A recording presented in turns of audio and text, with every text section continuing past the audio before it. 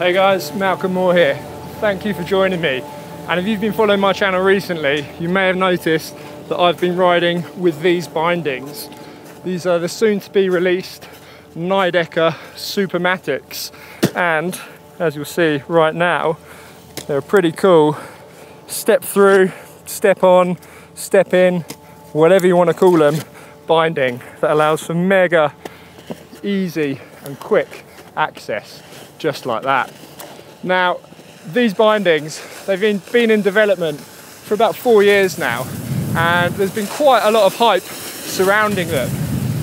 And I got sent them about 6 weeks ago, and I didn't want to just bosh out a quick review.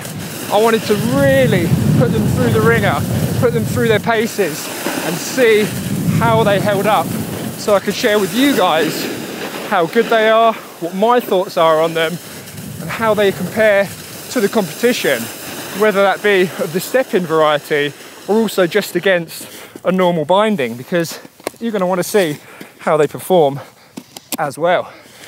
So as you can just see, I've quickly popped my back foot out there. I've spotted a little side hit down here, skate up to it, open up the back, slide my foot in, ready to go if this guy allows me. Cool. Woo.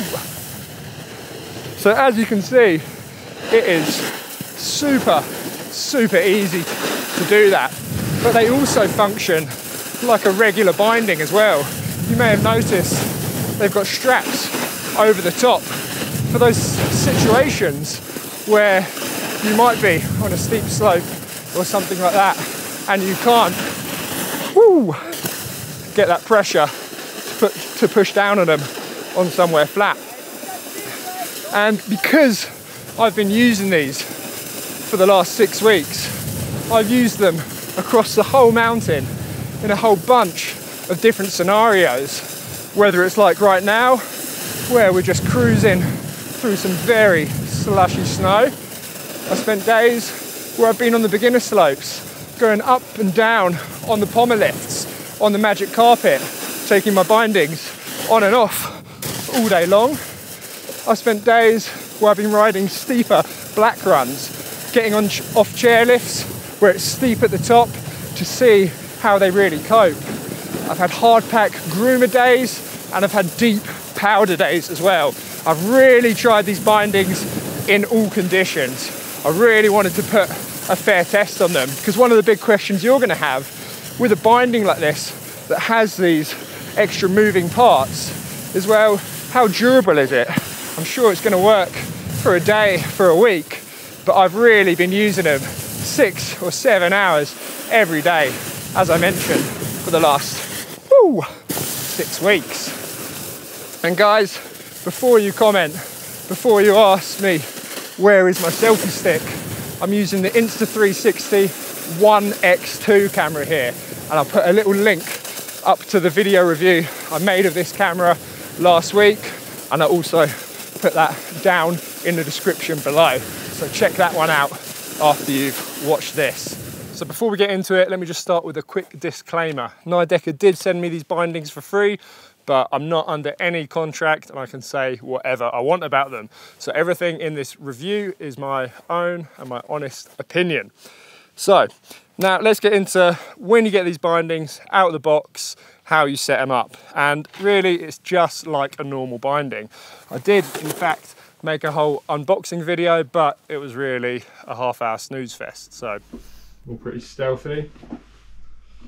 Drop-in technology, that's what they call it. It says it right there in the box. So it's like step in, step on.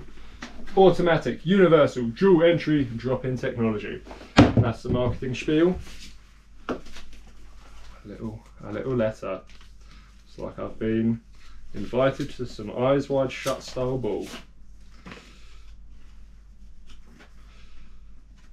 Yada yada yada. Let me know what you think, but I don't think I'm going to post that one. And as I mentioned, they're just like a normal binding. So you obviously have your discs under here, you put them on at your desired angles, and you're good to go. And at the moment, as you can see, I've got the straps open, and the first time you use them, you just want to put your foot in as normal you're just going to kneel down behind it and you're going to tighten them up as you would any usual binding. You can see I've got the ankle strap at the back there and the toe strap just going over the top here, which meshes around any boot really nicely thanks to this kind of soft rubbery webbing. And on that note, I'm not actually in Nidecker boots here, I'm in my Burton iron boots, and that's a really big plus about these bindings. You're not forced to use any specific boot. You can chop and change your boots as you like and they'll work with these. Now you can also see this kind of middle strap over here. It's not really that tight, and to be honest, when you're in, it doesn't really do anything. But if we look at over this one here that I've already got set up, you can see what that does. It just allows these bindings to stay kind of locked in that place, which is going to be important later when we come to the step-in function. So the one thing now that is a little bit more unique about these, you can see there's a small button here just on the ratchets, and once you're locked in, once you've got them as tight as you wish, you just press that button down and that's going to lock them in place. They're not going to move anywhere. If you do want to undo your straps, you just release that button and it just comes off as a normal binding would. So let me just crank that down again, because what you're going to want to see now is the step in, step out function. So standing up, if I just push down on this lever here, it's going to release my heel just like that, and my foot is going to slide out easy. The high back has pulled back, and you can see there's this kind of weird stirrup or heel hammock type thing that just hangs here. And what that does, it allows you, when you put your foot back in, it's going to press down, and that's what's going to lock it into place. You can see I've done it with my hand there, release the binding, and now you'll see I'll do it with my foot. It just slides in nice and easy like that. I'll show you from this side. Just release it with my foot, pull it out, slide it in. Now there's a couple of other cool things that make that work really well too. So if I release this one, obviously I mentioned this heel hammock. On the front of the binding here, you can see this shiny part. It's kind of like what I call a skid plate, and it really allows you, when your foot goes down and in, it allows it just to slide in to the front. The other quite nice thing about this is when you've got that kind of wet, heavy snow that sometimes can stick to your binding, it really doesn't stick to this skid plate. When I've been using these in powder, that's often a problem with normal bindings. You know, when you've got that clumpy wet snow, it really builds up under your boot and you get that kind of 1/2 centimetre or so of ice. With these, added little bonus, that didn't happen. So you've got that skid plate which allows your foot to slide in. You've got this heel hammock, and the final thing is this little roller here. There's a bit of a wheel right at the bottom of the high back that when your boot presses down into it, it just helps that slide, and it really makes it super, super easy. Let me just show you again. Whoop, both feet in. So that's both feet in. Obviously on the flat, it's dead easy just to release, pull out, put back in, super easy. So how do these bindings compare to some of the other bindings on the market? And let's start with the flow binding, because that's where most comparisons are going to be made. Because let's be honest, it looks like a kind of similar system where you kind of shove your foot in from the back. But the difference between these and the flow bindings is that the flow bindings, you really do slide your foot in right from the back, whereas these, it comes in much more from above. You know, on the flows, you don't have this big heel cup at the back, which is quite nice as well, because this makes it feel much more like a normal binding. And because of the things like the skid plate and the wheel, I've seen people really having to kind of work hard to shove their feet in on the flows, whereas these, it is so, so much easier. I actually used to have a pair of flows quite a few years ago, and it's a completely different game with these, much easier. So once my foot's in, as I mentioned, pretty simple. The next thing is how they release. And this is true of any step on, step in, binding, whatever. To release your foot when you have both feet in, you're gonna have to get your hand down here, so I'm just going to use my thumb, press that release to pull the back foot out. With the flows, you have to pull that lever at the back. You have to do something similar with the Clew Bindings I'll come on to them later. And the Burton Step Ons as well, you have to also release a button to allow your foot to come out. But what's quite cool and unique about these ones is that once your back foot is out, you can simply release the front foot just with your back foot there. You simply press your foot down on that button and your front foot is out, which does actually make quite a big difference. Because a lot of the time, when you're getting off chairlifts, when you're using button lifts, things like that, you only need to pull out your back foot. You might be skating from A to B, but then you say you need to quickly jump on a gondola, boom, foot comes out, just like that, off I go. And you might have noticed just there that once I took my foot out, I just kind of clamped that high back down. So let me show you that. And that is just to stop this bit hanging out over the back of the binding, just kind of stopping it from being loose. Once it's out, you just nudge it down like that and you could hear that it clicks in. And that's going to bring me onto the locking mechanism. So you can see on the side here, one there, same on the other side here. This is the part that locks in to the ratchet on the inside of the binding there. And it seems to have a few clicks. If you get it in once, there we go, very gently. I think I had 2 clicks there. You know, as soon as you get it in, it's locked. But once you put down the full pressure of your foot, it's going to fully lock in right to the bottom. This heel hammock here, when your foot is on that, that is not going to move. I really have to kind of yank it out to get it to move. Once your foot is pushed down on that, that is locked in place. It's quite comfy actually. It's nice and squidgy, good bit of cushioning there. And then yeah, it really does just feel like a normal binding. On the back here, you can adjust your forward lean, pull that up and down as you would on a normal binding. That's just going to allow you to tilt that high back forward at a more aggressive angle. And that's one of my first impressions of this binding. Once you're in, which is so easy to do, this really feels like any other binding because you've got your normal boots on and you've got these 2 straps which you can tighten or loosen as much as you want. You know, say I was going off free riding, I wanted them cranked down quite tight for that more responsive feel.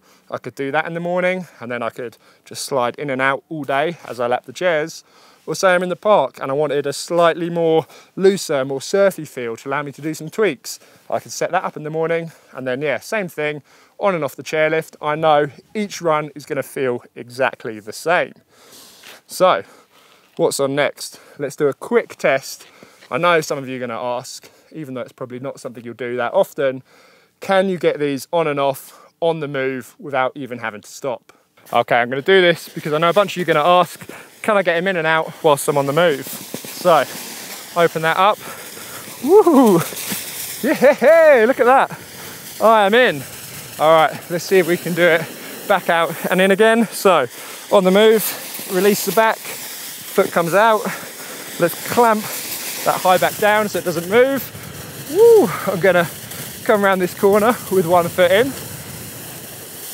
All right, let me get around here. I'm going to release that clamp again. Whoop, around the corner. Release that back clamp. There it is. It's opened up. Oh my God, this is so bumpy and slushy. And now, once again, let's give it a go. Foot goes in, locks down. Is it coming out? Nope. That is well and truly in. So, yeah, if you really want to, you can get them in and out without having to come to a stop. But that was my first time doing it, because is it really something you need to do very often? I don't think so. More than likely, you're gonna come to a little stop when you get off the chairlift. You're gonna put them in, obviously mine was already in, like that, off you go, no time wasted. Now, one of the occasions where you want this step-in function to work is a situation like this, where you've just come off a chairlift and there's a bit of a slope. So I just pull that back, click my foot in, dead easy. And this is where I think this binding has more of an advantage over the other step-in bindings, the Burton, the Clew, or the Flow. Both the Burton and the Clew require you to stamp down a little bit more. You need to be directly over the top. The flow binding is much more from the back, which kind of kicks the board out a little bit. But this has kind of got that perfect 45-degree angle where if you're on a bit of a slope, it's still quite easy to do. And I would say that, honestly, I'd say about 99.9% of the time, I've been using this binding, getting in and out with the step through function, with that kind of step in.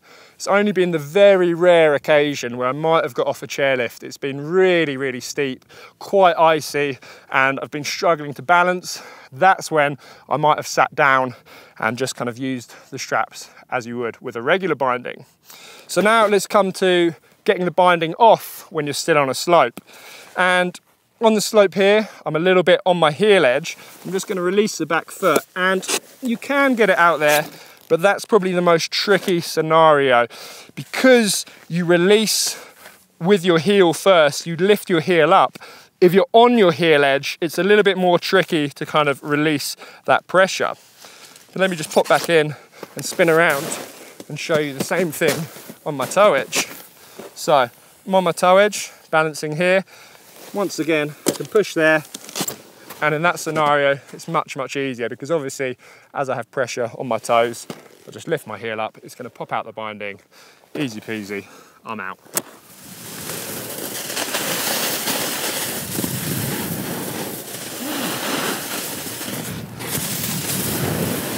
Don't be fooled into thinking these are a binding just for beginners. This is some really chopped up, was slushy about 20 minutes ago. It's now starting to refreeze, really kind of clumpy, tricky snow to blast through.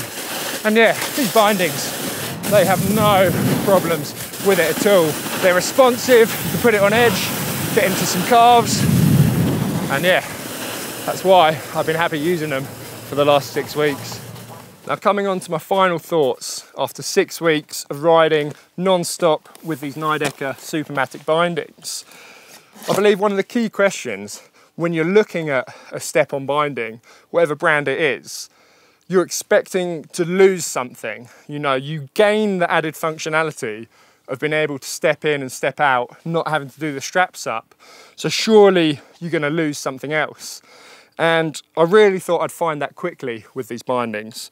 I thought they're either going to break, you know, they've got these moving parts, or they're not going to feel like a normal binding, or they're going to feel really heavy and clumpy. But really, I mean, yeah, there probably is a slight bit of added weight, but it's not something you notice. It's probably like having a little bit of loose change in your pocket. And that's the best thing about these. You don't lose anything from a normal binding. They work just as well as any regular binding would. You know, they're not the stiffest binding on the market. The high back, it's got a nice bit of flex to it. So if you're looking for that mega stiff binding, these probably aren't going to be the ones for you. But that's also something that could well come in the future with these. You might be able to get a stiffer version of this. Right now, I'd say this is something pretty middle of the road, similar to your Burton cartels.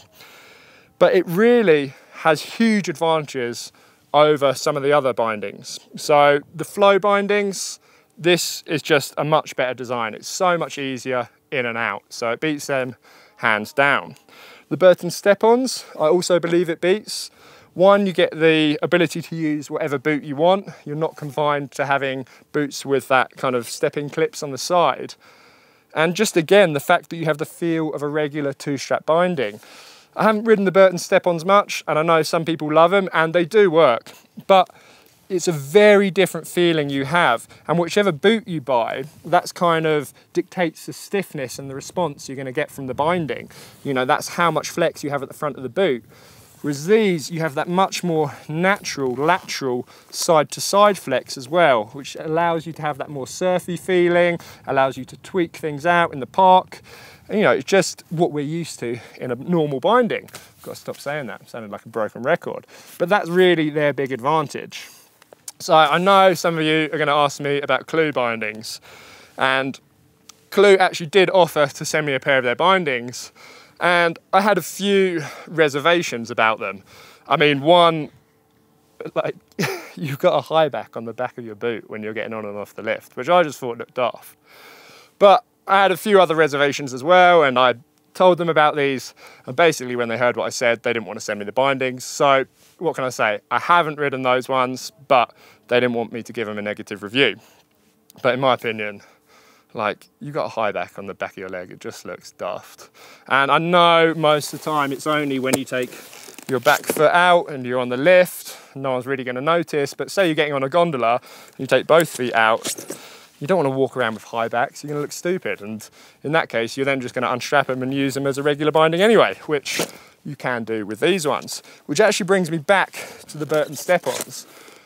Now, I know they say they're never going to fall off, and I'm sure they never will, but still what comes with the Step-Ons, which you won't see in most of the fancy adverts, is that they have a little leash on the front binding that you connect to the boot, so that when your back foot is out, when you're on a chairlift, just in case that front foot does come unclipped, that little leash is going to stop the board from falling. With these, you don't have that problem because your front foot is clearly in. It's not going to come out.